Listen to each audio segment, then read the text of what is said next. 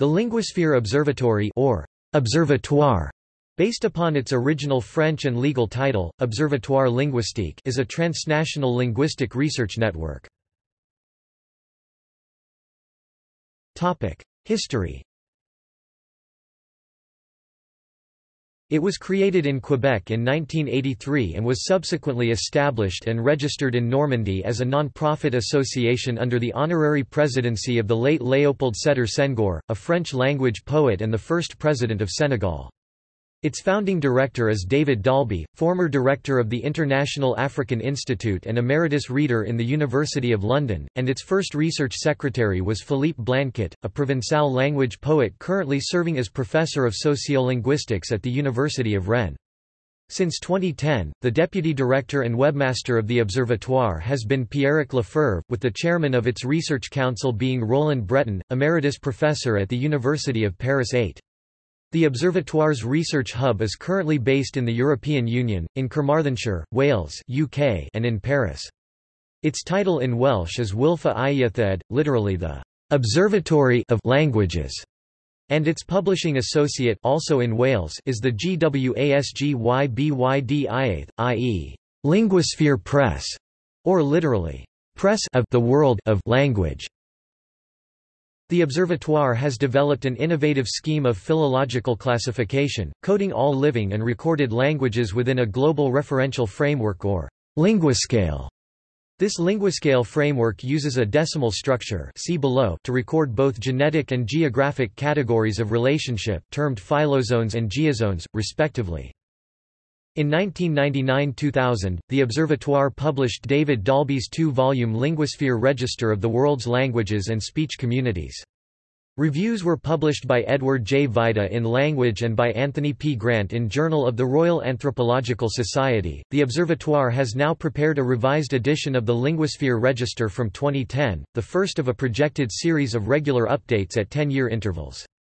The current edition LS2010, comprising substantial materials from the Foundation edition of 2000, is published online from 2011 as a freely available public resource and an online database, compiled and coordinated by David Dalby and Pierrick Lefebvre. Provision is made for the online gathering of additional and improved data, and for the open discussion of proposals and criticisms. From 2001 until December 2005, the Linguasphere Observatory was actively involved in collaboration with the British Standards Institution BSI Group and with ISO TC 37 inches the design and development of a 4-letter Alpha 4 code covering potentially every recorded language variety in the world. The Observatoire was not, however, associated with or responsible for the final ISO 639-6 standard, which was a partial result of this collaboration, and which was approved and published by ISO in 2009.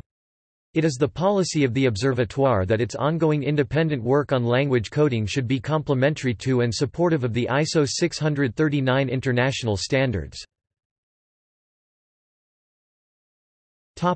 The Linguasphere Register and Linguascale Referential Framework.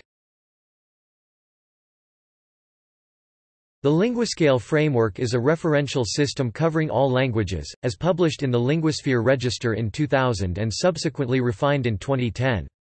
It comprises a flexible coding formula which seeks to situate each language and dialect within the totality of the world's living and recorded languages, having regard to ongoing linguistic research.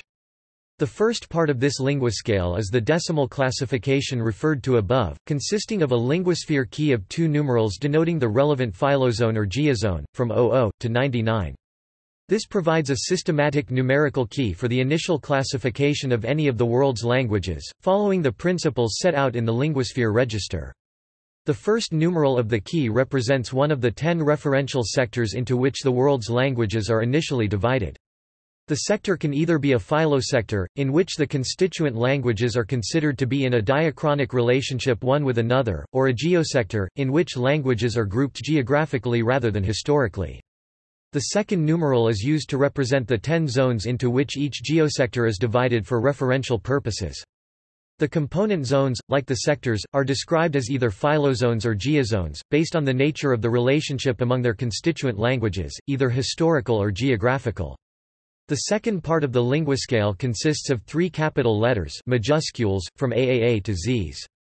Each zone is divided into one or more sets, with each set being represented by the first majuscule of this three-letter alpha 3 component. Each set is divided into one or more chains represented by the second majuscule, and each chain is into one or more nets represented by the third majuscule. The division of the languages of a zone into sets, chains and nets is based on relative degrees of linguistic proximity, as measured in principle by approximate proportions of shared basic vocabulary. Geozones are on average divided into more sets than phylozones because relationships among languages within the latter are by definition more obvious and much closer. The third and final part of the linguiscale consists of up to 3 lowercase letters minuscules, used to identify a language or dialect with precision, from AAA to Zs. The first letter of this sequence represents an outer unit preferred from 2010 to the original term of outer language, to avoid the shifting and often emotive applications of the terms language and dialect. The inner units and language varieties that may comprise any outer language are coded using a second, and wherever necessary a third minuscule letter. Topic examples. The application of the linguiscale may be illustrated with the concrete examples below, chosen from within the English language.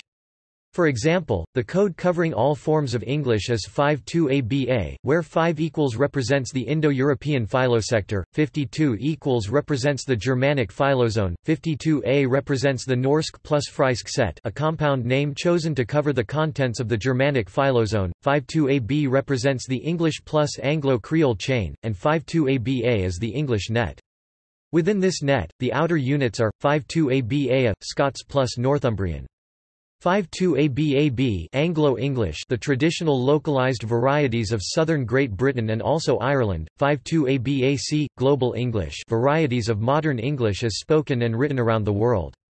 Some more specific examples of English varieties are, 52ABA-AB is the Geordie traditional variety, belonging to 52ABA as Scots plus Northumbrian outer language, and 52ABA-AB Northumbrian, 52ABA-BCO is the Norfolk traditional variety, belonging to 52ABA-B Anglo-English outer unit, and specifically to 52ABA-BC Southern British traditional English. 52ABA-COF covers the range of non-creolized Nigerian English, belonging to 52ABAC Global English outer unit, and 52ABA Co West African English. Nigerian English is thus distinguished from the often overlapping 52ABBBFENPI or NP, from the abbreviation of so-called Nigerian Pidgin, belonging to 52ABB Anglo-Creole Net, and 52ABBB West Coast Anglo-Creole. Topic languages of London. A practical application of the Linguasphere Register and its linguiscale in the study of a complex urban linguistic environment has been as the referential framework for successive surveys of over 200 languages other than English spoken by plurilingual children at state schools in London, representing just under 40% of the total number of children attending, as edited in 2000 by Baker and Eversley and in 2010 by Eversley et al. See also Language code with tabulated example of coding systems for English and Spanish, including ISO 639 and Linguasphere. Langues de la Liberté – Languages of Liberty. In Paris, from 1987, the Observatoire linguistique created a bilingual exhibition Langues de la Liberté – Languages of Liberty, tracing the transnational development of certain basic concepts of personal freedom through the interaction of English and French, rather than by the action of any one nation. At the outset of a series of 34 illustrated triptychs, attention was drawn to the historical role of other transnational languages in the development of such concepts, including Greek and German. The exhibition was sponsored by the government of a bilingual nation, Canada, by the International Francophone Agence (ACCT), and by the region of Haute-Normandy. It was inaugurated in Paris at the Centre Georges Pompidou on 6 June 1989, and presented there throughout the summer of 1989 as the official Canadian contribution to the bicentenary celebrations of the French Revolution. At the subsequent presentation of this bilingual exhibition at the Hôtel de Région in Rouen, Haute-Normandy, from 23 September to 21 October 1989, the Observatoire linguistique organized the first public display of the only surviving contemporary copy of the vernacular and arguably pre-Latin text of England's Magna Carta, written in 13th-century French. Thanks to continued support from Canada, the exhibition was subsequently presented by the Observatoire in Belgium and England, at the Palais des Congrès in Liège and at the Commonwealth Institute in London in 1990, and finally in Australia, at Old Parliament House, Canberra in May 1991. In the context of the need to design a plurilingual framework of ethics for a future planetary society, the Observatoire has announced its intention to return to the transnational theme of the Magna Carta in 2015, on the occasion of the 8th centenary of the signing of its formal Latin version at Runnymede in 1215. In the galaxy of languages, each person's voice is a star. The motto of the Observatoire linguistique dates from 1990, in French, Dans la galaxie des langues, la voix de chaque personne est une étoile, translated into English as above. The Observatoire adopted these words as its guiding philosophy on the occasion of the first series of debates organized by the Observatoire linguistique in 1990–1991, at Fleury-sur-Andelle in Haute-Normandy, at Malin in Provence and at Hoy in Wallonie, sponsored by each of the relevant regions, on the subject of Nos langues et l'unité de l'Europe, our languages and the unity of Europe. The guest of honor at the first of these debates was André Martinet (1908–1999), doyen of transatlantic linguistics. From the year 2000, UNESCO adopted and adapted the Observatoire's motto in the form, in the galaxy of languages, each word is a star. See also Ethnologue.